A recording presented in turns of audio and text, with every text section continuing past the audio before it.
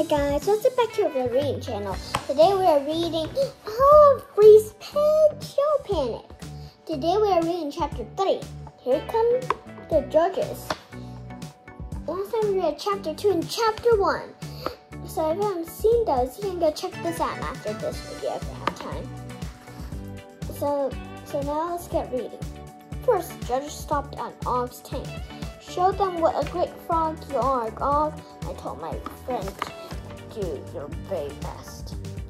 Everyone stared at Og. Og looked at the judges, but he didn't do anything else. Boing for them, Oggy, I squeaked. But Og didn't boing. He didn't even splash.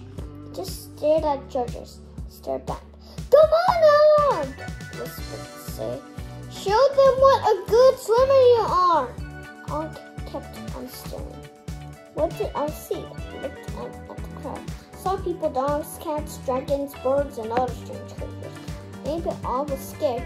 Don't be afraid, Og, I said. Act friendly. Say hello. Boing, said at last. Stormy Sands looked surprised. What was that? He asked. That's how he talks, Scott explained. Boing, boing, Og jumped up and down. Judges leaned and looked more interested. Then Crackers opened her beak and started squawking again. Crackers is the first, she said. Then Og stopped. He didn't make another sound. At least he tried a little. The judges moved on to my cage. Now it was all up to me. Who's this? Stormy Sage asked. Humphrey, AJ said. He is a golden hamster. It's true. I was ready to put on a great show. First, I reached up to the side of my cage, looked straight at the judges and squeaked, Hello! He's a funny little fellow, Stormy said. Next, I hopped onto my wheel and did a fast spin. Let him go, Dr. Jones.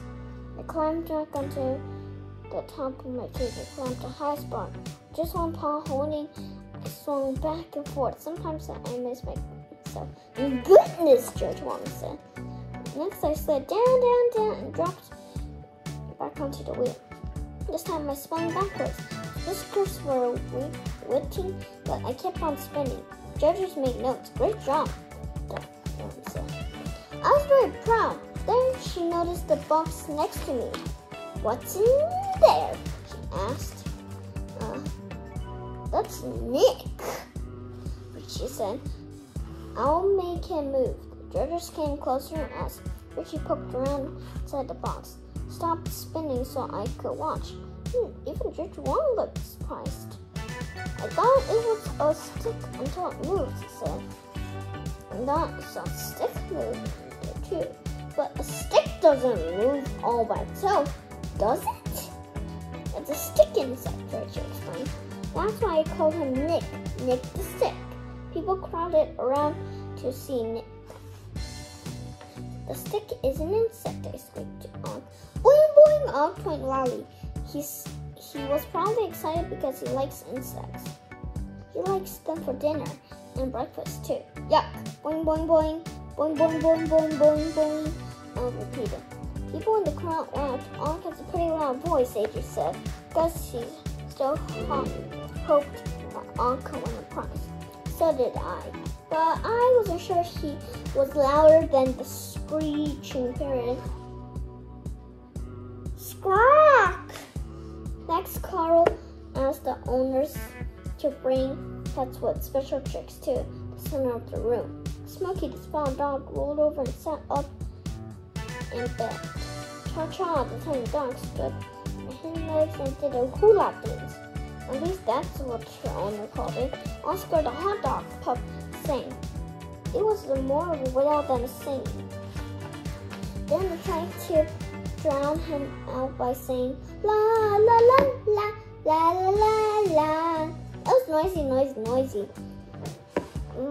But it was still wondering about Nick. He didn't look like any kind of insect I've ever seen. And what kind of stick can move by itself? Luckily, I have a secret lock that doesn't lock. Allows me to get in and out of my cage without him knowing. So while everyone watched tricks, I triggered the lock. As the door swung open, I saw Miranda lead Clem into the center of the room. I didn't think Clem was clever enough to do a trick, but it turned out he could chase his own tail. It was just glad he wasn't chasing me. All eyes were on Clem, tiptoed over to Nick's box. I couldn't see over the top, but there were air holes in the side of the box. I got up to my tippy toes and peeked inside. What a strange sight.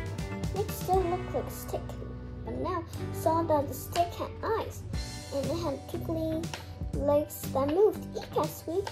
I'm sure no one hurt me because the crowd was so noisy. I looked over and saw that the people were cheering for a cat. I never heard of a cat doing tricks.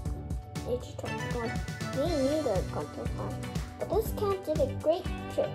The owner had a big hoop and the cat leaped right through it.